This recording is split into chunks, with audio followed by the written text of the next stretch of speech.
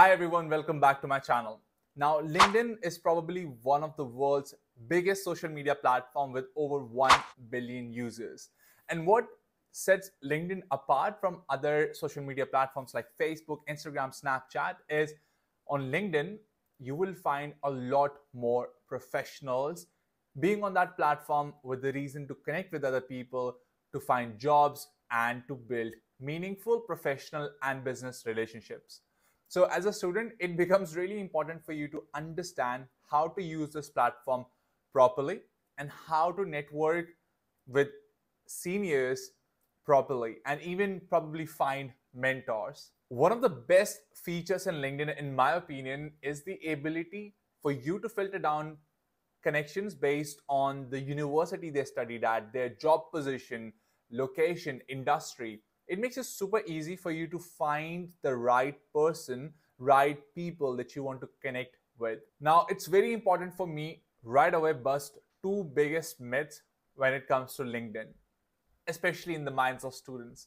Number one myth that I've heard a lot of students telling me is that they think LinkedIn is only for seniors. LinkedIn is only for people with work experience. And I want to bust this myth. It's not only for people who have had some sort of experience under their belt. LinkedIn is great for even students. Doesn't matter if you're just starting your bachelor's degree, your master's degree, even if you don't have much work experience, it's best place for you to start building that professional brand. How you can do it? Well, you can start highlighting your education, your volunteering experience, your extracurricular activities in the university. Think of these things as the post and almost like your resume that you're building by uploading all of this information on your LinkedIn.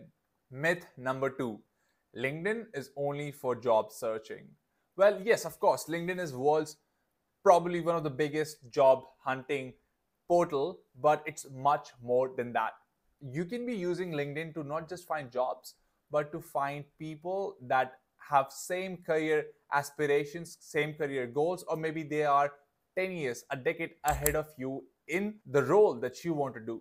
It's great for expanding your professional knowledge, your professional network by joining LinkedIn groups or through the various different courses LinkedIn has in the LinkedIn learning. So we have busted down these two myths. Let me tell you how you can optimize and get the most out of LinkedIn as a student. Starting off with, make your profile if you already don't have one. So what are the things that you should be looking at to make sure your profile is good?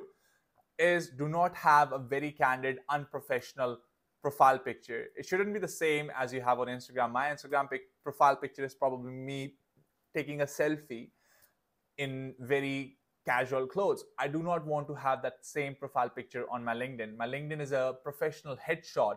If you can't have a professional headshot, that's fine. You can wear something semi-formal if you don't want to too formal, but make sure it's not too casual either. So start with the profile picture. It is the first thing people would notice when they come to your profile. The second thing they would notice is your headline. So in your headline, you can mention what you are passionate about, what you're studying is probably something that you can put there as well if you're a student, or what is your passion, what skills do you have. Or what you can do is look at some of the examples in the industry of how people have used that headline in a few short words. How did they position themselves to get that idea of what you can put in your headline. Now let's talk about what you can add in the about section. About section is a bit more detailed version. Headline is quick summary. In the about section, you can do a little bit more information. So this is where you can tell and bring your personality out, talk about what you have done, almost think of it as an executive summary of who you are. Below that, you would notice that there is work experience that you can add. Add any work experience that you have. Any relevant work experience should be going there. Even your part-time job at a McDonald's, if you did that, add in there. You can add your education, what you're studying, of course, and then under that, you can add probably what courses, what units that you're doing, which are relevant. Below that is also a great section, which is the volunteering part. If you have volunteered in any NGO, or if you have volunteered in any capacity, do add that in your LinkedIn section as well. Cool. Point number 2, understanding your industry and your niche better. As I mentioned before, LinkedIn is not just for finding jobs, it can help you find connections. How you can do it? Well, I believe if you go to the university that you studied at or you're studying, go to the profile page of the university. Under the people's section, you can type in the filters of the job position you're looking at. So for myself, I work in marketing. So I would write marketing specialist in the alumni section of University of Sydney. That will show me all the people that are doing that particular job. And for me, it is easier to connect with an alumni of the same university that I'm studying at, doing the same position that I want to study in. So you can filter it by the job position. You can filter in by the industry if you want to keep it broad. Now, you can use a template that you can send while connecting with somebody. As you know, LinkedIn only offers you a limited free messages. So what you can do is, if you click on those 3 dots, you can send a personalized invite. Now you can use this template that is on the screen. It will also be in the description below to, in a very short few words, tell that person why you're connecting with them and also what you're seeking to get out of that connection. Now, I do want to mention that be very strategic with who you are connecting with. Do not just add anyone and everyone. You want to be strategic in choosing the network properly. Again, like, it should be the people in your industry. It should be the people that you look up to. Those are the people you want to connect with. Do not just add any random person on your LinkedIn. Probably you might be doing that on your Instagram, but don't do it on your LinkedIn. Tip number 3, as a student, what you can add? What can you post? Well, heaps of things. I'm sure you would be going out to these clubs and societies events, right? Like if you do marketing, again, taking example of what I studied, there is a marketing society in University of Sydney that throw a lot of events. They bring in panelists, they do upskilling workshops. As a student, I can write my reflections of the event that I went to.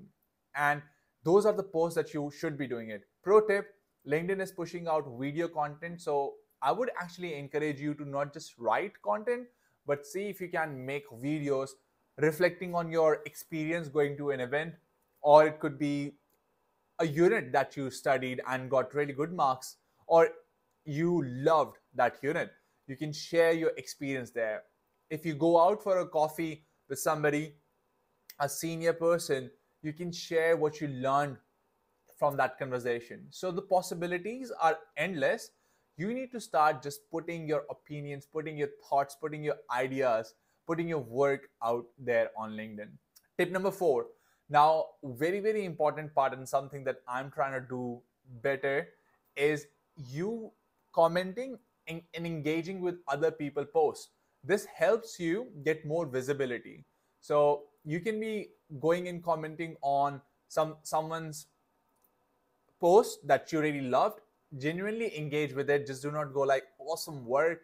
Maybe a bit more specific comment would be better than just generic ones, because with AI, everyone is putting out so many generic messages and comments. You want to stand aside. Genuine comments really help you to start showing up in more people's feed. And if people like what you have commented, it builds your professional brand. So there you go. These were my top networking tips for LinkedIn. I hope you got something out of it. Again, make sure you check out the description where I've mentioned the template you can use while sending out an invite to somebody. I'll be making more videos on LinkedIn networking, communication skills, public speaking skills in my future videos. So I hope you stay around, hit that subscribe button so you do not miss any future videos. And guys, thank you so much for taking out time to watch this video. I cannot wait to see you in the next one.